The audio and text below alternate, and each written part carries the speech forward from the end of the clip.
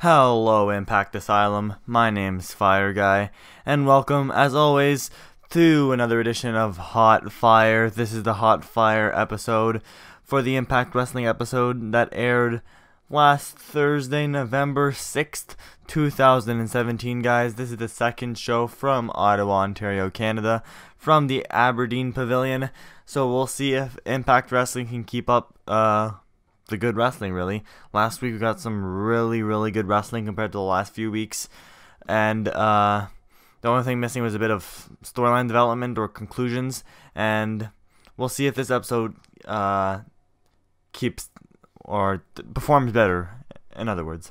So let's get right into it, guys. The show starts off with Gail Kim, an American Top Team, arriving at the building. Then we get a video package on Eli Drake versus Petey Williams for the championship. Petey Williams saying that, you know, we never thought he would get this chance. It was once in a lifetime. Blah, blah, blah, blah. You know, the typical babyface stuff. And Eli Drake was like, you know, Petey is an X Division guy. He should stay in his own lane. Don't come messing with the big boys, basically, is what he said. And then we start the show off with a match. So right away, I don't know. Starting a show off with a match basically just makes the match just that much better, you know, like it automatically starts it at a hot in my mind, just because it's not a talk segment.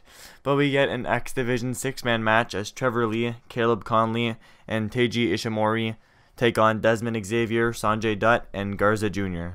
So props yet again to Garza Jr., guys. I mentioned it when I talked about when I talked about him last week in my Hot Fire.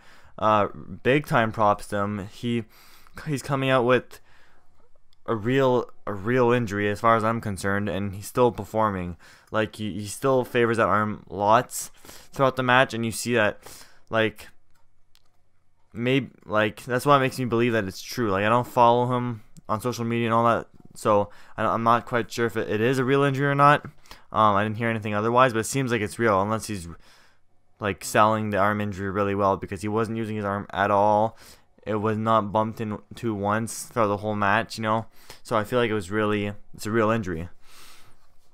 But anyways, it was a decent match. I would give it definitely a warm, not hot, but a warm. It definitely, yet again, one thing I liked about this episode was all the matches pretty much went the right amount of time. Just like last week, the booking for these matches have been top notch when it comes to time given to these people. So in the end, Desmond Xavier, Sanjay Dutt, and Garza Jr. win. The faces defeat the heels. Basically the big end stretch was what am I saying? Desmond Xavier hitting his big spiral tap on Caleb? Yeah, on Caleb, I think, for the victory. Basically, it was a big, you know, at the end, everyone starts not tagging in out, just like an all-out war. But the one thing I feel like it was missing to get a hot was that hot ending stretch, like I just mentioned. Like, yes, at the end there was chaos. The referee wasn't making people tag in or tag out anymore, like every tag match that exists in professional wrestling. But it just wasn't. There was no hot ending stretch there, and that's what killed it a bit for me. So it was just like, okay, they're stuck in first gear the entire match, and it never went like super fast at the end. But man, oh man, it's apparent how Desmond Xavier like outshines basically the rest of the X Division. Yes, you guys are probably gonna get really mad. Yes, I know Trevor Lee fights better outside of Impact. Yes, he has better matches outside of Impact Wrestling. Yes, most of these guys have better matches outside of Impact Wrestling. We can blame the bookers, we can blame whoever, but the fact is Desmond Xavier is still performing on a better level, in my opinion, than the rest, just because he has the high-flying X Division style that the X Division was based off of. Like, I feel like some people nowadays are thinking the X Division is not all about high-flying, but realistically that's what it always was. Like, it's always been that. But anyways, so definitely a warm here. There's not much else I can say, minus the fact that it was a good opening match. It would definitely keep, like, this is what they need to keep doing, is opening the show with a match, and this was going to keep viewers, to get their viewership up. But anyways, after that we get a nice little promo from Sami Callihan and OVE, but the cool, like, broken camera filter put over it. So it's funny how the minute they add Sammy into OVE, they don't look OVE aren't losers anymore. Like I couldn't even take when OVE didn't have Sammy before, they were really meh. I never really cared about them. Like, to be honest, they were guys with masks, but they didn't really play up the mask character. You know, like how, example, I'm just gonna pick like Abyss. You know, he plays the character of being like really mean and angry. These guys are just like masks, but they talk like normal people during their promos. They went to get lap dances in Mexico. You know, like it's a bit weird. So, but anyways, all that just to say, adding Sami Callihan really made them pop, and I feel like they work a lot better as heels than they do faces. Anyways, time for next match here as Ethan Carter the third defends his Grand Championship against Fallah Bahh. Yes, Fallah Bahh. So this match, I don't know. I'd give it a lukewarm, right down there in the middle, because there really is lots to talk about this match. Like, honestly, this is probably a match that people cared the less about this entire show. But at the same time, this is the match I feel like I'm going to talk about the most in this episode of Hot Fire, because there's quite a lot to cover. First off, lots of people are complaining about the Grand Championship being defended like randomly against people like Fallah Bahh. Fallah Bahh's literally been jobbed out by every like Impact wrestler that exists on the roster. Like, he's jobbed to literally everyone, but magically gets a Grand Championship shot. But I feel like that's the whole point. That's how the Grand Championship's been since day one. There's never been a Grand Championship match without the championship in it. You know, there's never been like just a normal singles match with 3 rounds and a judge's decision.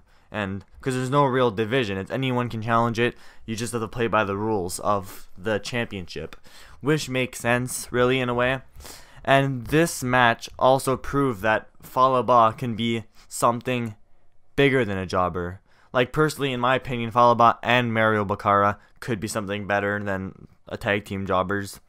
But like, because both of them have really good talent. Like, Fallah Bahh proved it here. Like, definitely wasn't his best match, but if you look at his work done in the indies, he's super over. He can wrestle a good match. The only thing is that he can't really be used as a heel because, yes, he does have the size, but as you guys saw, as you guys probably know, he lacks the height though to go with it, and you can't really be a monster if you're 4'2", you know, exaggeration, but so he could definitely be a good babyface though, like a solid like mid-card babyface.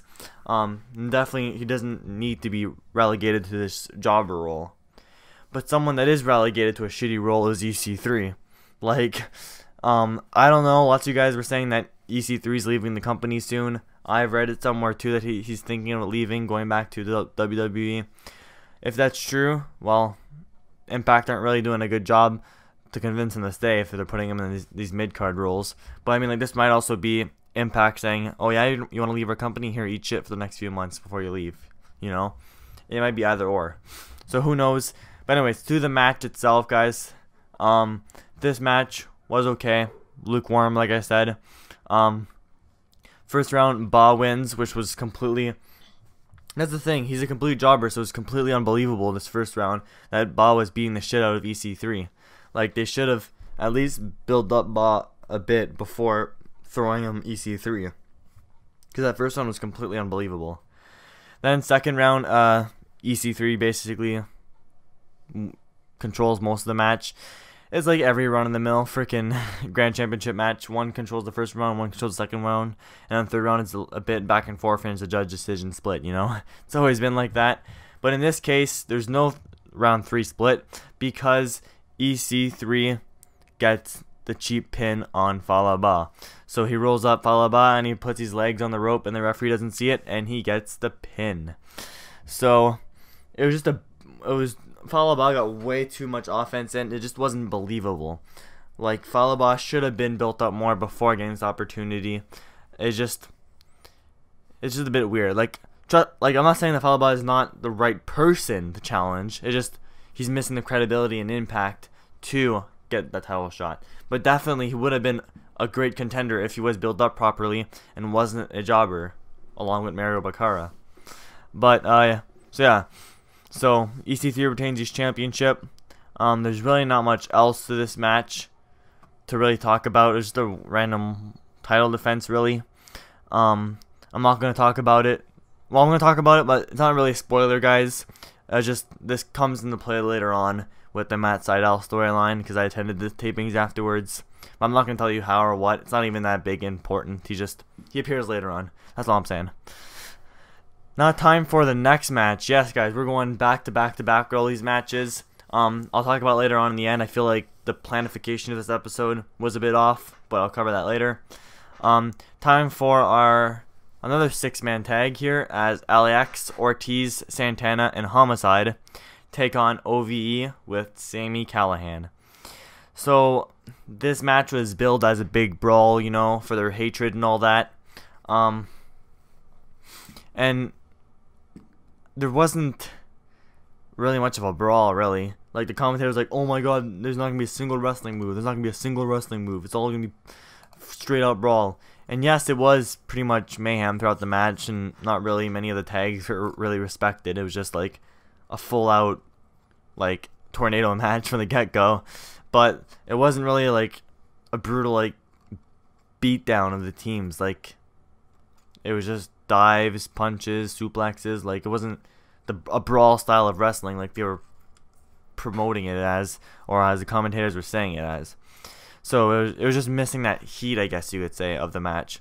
So I don't know. I'll still give it a warm, because the match itself was good. It was just the way it was being portrayed and commentated by the commentators, and how it was billed as. It just didn't come off like that at all. But it was quite good to see Homicide back in the ring. Definitely you see that his moveset's a lot more constricted now. The injuries are catching up to him, and that's probably why he's fighting a lot less. I'm pretty sure he is like half retired, or like semi-retired, you know. He's gonna fight like a la Brock Lesnar twice a year, but you know, so be it. But in the end, I'll just say it. LAX win. Basically, it was a tight finish though. OV were about to hit their big three-person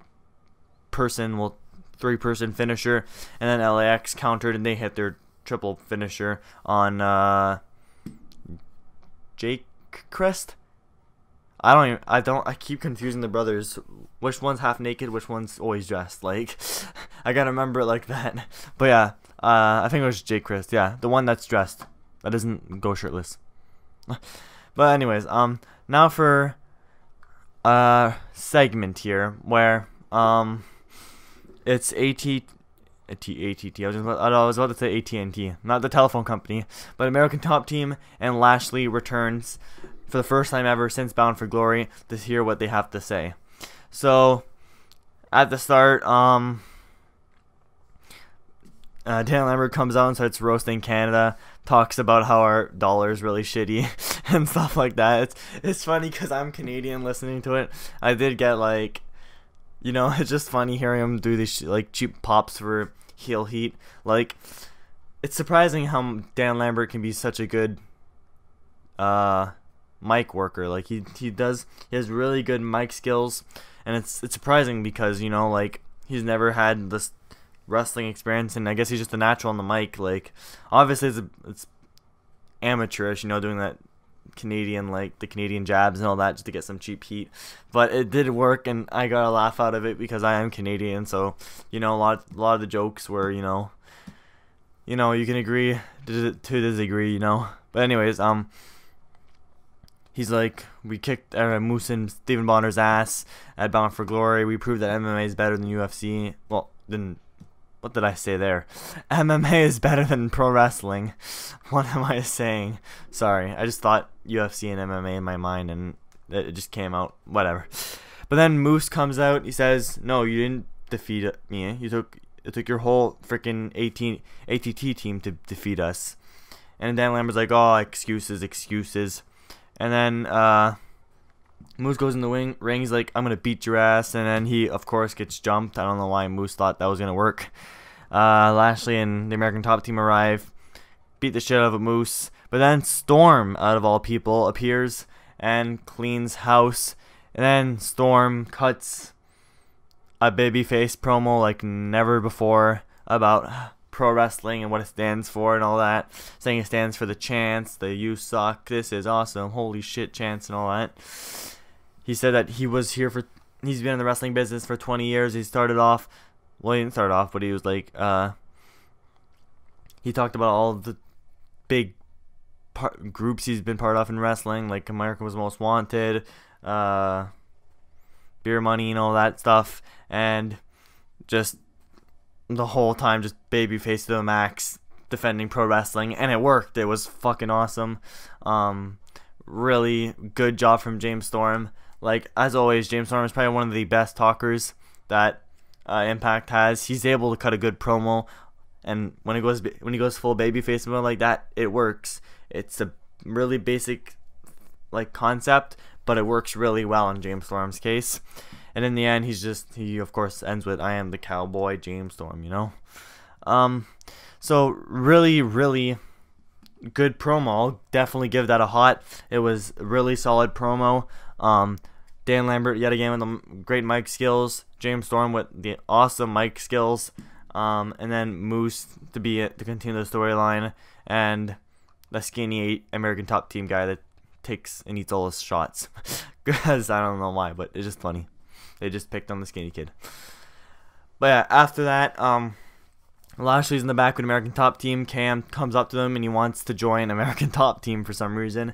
And Lashley's like, "You want to join? You want to join? And then prove you can join. Prove yourself." And then Cam's like, "Okay, I'll prove myself. I'll prove myself." So I don't know where they're going with that. I hope that's not a full thing. I do agree with some of you guys at ImpactAsylum, especially Papaya, if you're listening to this. I do agree that Cam has to be pushed, but not into this. Not into this. It's not. No. It can't. You just can't put Cam into this storyline. It's just not gonna work that way. After that, Eli Drake cuts a promo saying that he's gonna. Well, this is the backstage segment. Says that he's gonna kick Pete Williams' ass, and then Pete Williams. Well, then Eli Drake says, yeah, Pete Williams can't last like more than 5 minutes with him in the ring. He says he might be the Canadian hero, but he'll never be champion. Then after that, we get a Pete Williams package just showing how he's been in TNA for so long, and the X Division champ a few times, stuff like that. And then after that, we get Ali meeting up with Gail Kim backstage. Ali's telling Gail Kim that she's been her inspiration her entire life, and thanking her for helping her in the ring and challenging her in the ring and all that.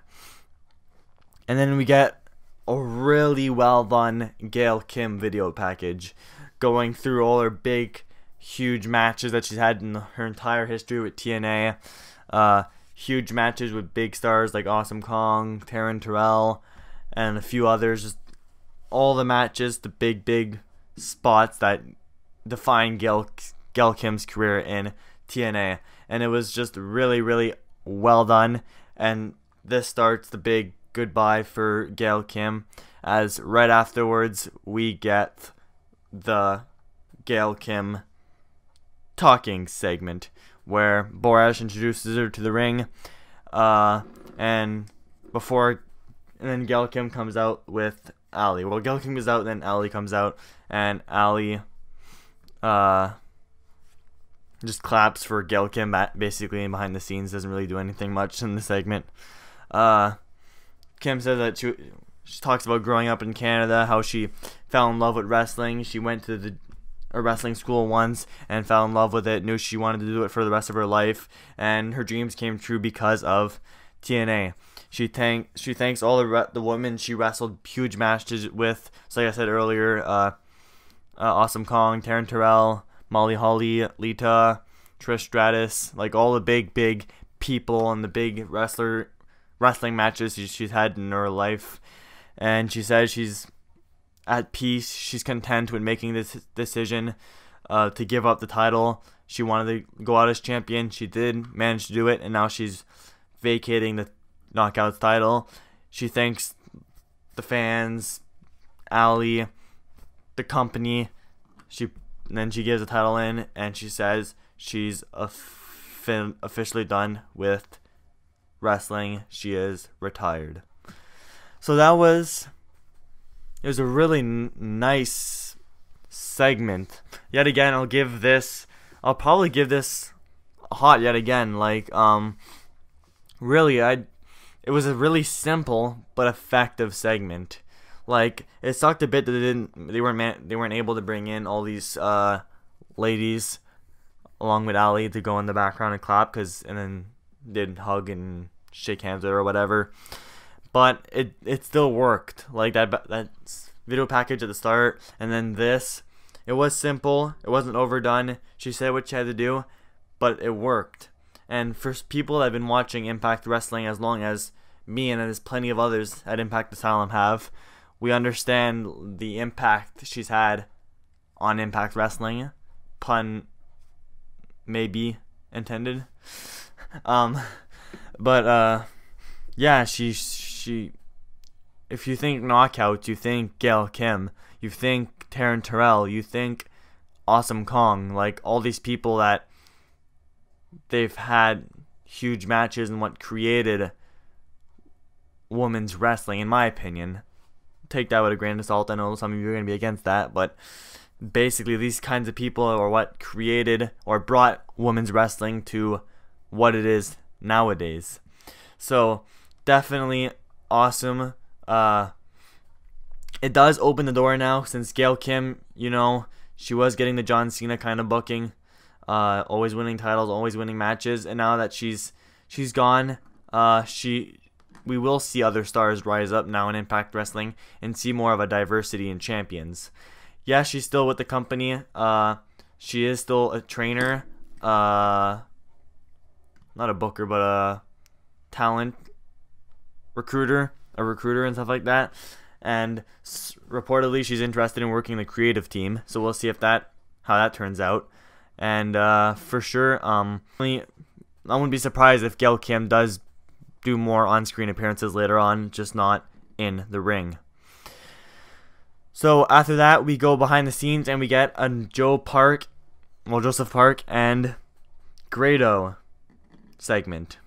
So I like that the fact that they're not just leaving this like storyline just after Bound for Glory.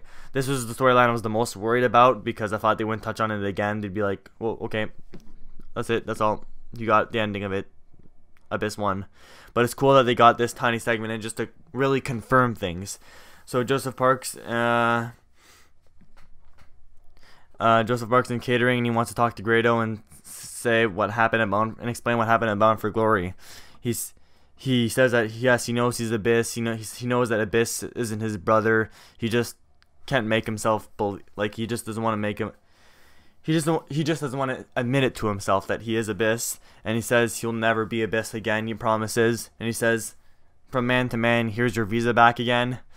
But then an RCMP Mountie guy appears in the background, grabs Grado's visa, and he's like, "Oh, this is a good visa, but it only works in America and not in Canada." And he says, "You're gonna have to come with me. You're leaving Canada," and he drags Grado away. So obviously they couldn't have a serious ending to this comedy storyline. Obviously the Mountie killed me. Like, it made me laugh quite a bit. It was just over the top, just stupid, wacky stuff, and it works in this case, honestly. But at least we got a good ending to the Grado storyline. Obviously, with the Mountie saying that it's good in America, don't be surprised if we see Grado come back later on down the road. Probably pretty much next set of tapings, because I don't think next set of tapings are going to be in Canada for Impact. They're probably going to be down in the States again. So we'll see what happens. So now, before the main event, we get Jimmy Jacobs. He arrives and joins commentary. Really funny jab yet again there towards really WWE. Jimmy Jacobs asks Josh Matthews why he didn't upload that selfie with him yet to Twitter. That's just a funny jab towards WWE, because for those who don't know, he was fired over a few photos, I guess you could say. But now time for our main event here, as Eli Drake TNA Impact Wrestling Championship versus Petey Williams. So this match was this was probably one of the best main events that Impact has done in a while, and I will stand by that.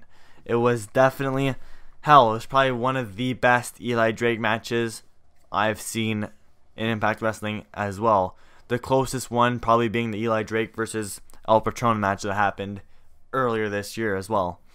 So this match was just really well made from start to finish. It was just, they hit it from the start all the way to the end. There was never a dull moment. It was always really, really fun. There's a few things I really enjoyed about this match was the hype spots and the babyface spots for Petey Williams. You actually believed it. Like, Petey Williams got some awesome close falls, had some awesome babyface moments where you got good comebacks, and we were actually believing and falling for it, and it just really, really worked well here. Another thing I wanted to say was the lack of interference from Chris Adonis, which helped this match amazingly. Yes, he got involved a few times. It was just like grab the foot, grab the hand here and there, it wasn't that much, and it was good because it gives Eli Drake a clean win. So yes, Eli Drake does win this match, but I don't think you guys were expecting otherwise. So the ending stretch was basically Petey Williams hits a power bomb. He is about to hit the Canadian Destroyer, but Drake counters it and hits the gravy train for the win. So back to what I was saying. Yeah, so really good clean win for Eli Drake, and this is what Eli Drake needs to get some credibility, is getting these clean wins under his belt instead of getting Chris Adonis to interfere in every single match he does. So yeah,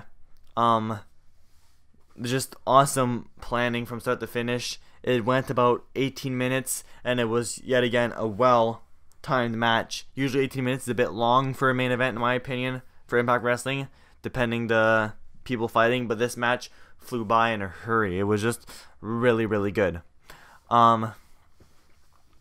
Basically, it was just there's not much I can say. It's just how it was just good. There's no bad to say about it.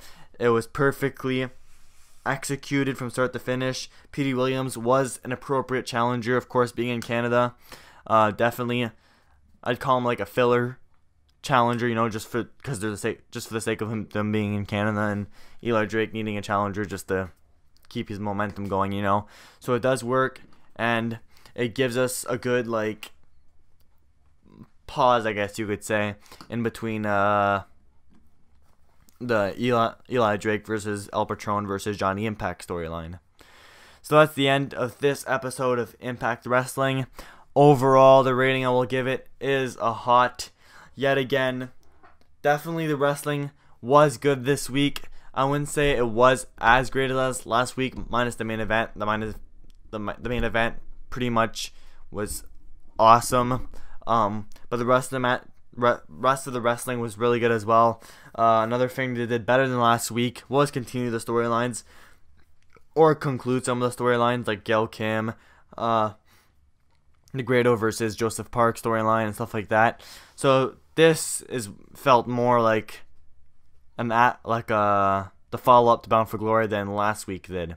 And also another plus is not having international content shown.